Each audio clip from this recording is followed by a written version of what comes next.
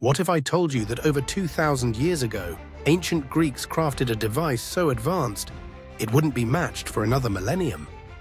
Discovered in 1901 off the coast of a Mediterranean island, the Antikythera Mechanism stunned archaeologists worldwide. Hidden among the remains of a Roman-era shipwreck, this intricate artifact was covered in corroded bronze and wood. Its purpose a total enigma for decades. Only with modern X-rays and 3D imaging did its secrets begin to unravel. Inside, researchers found a network of precisely cut gears, over 30 in total, interlocked to mimic the complex motions of the heavens. This device could predict solar and lunar eclipses, track the movements of planets, and even map the cycles of ancient Olympic games.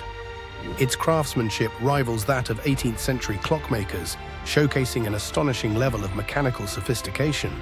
How did ancient engineers achieve such precision without modern tools or manufacturing techniques?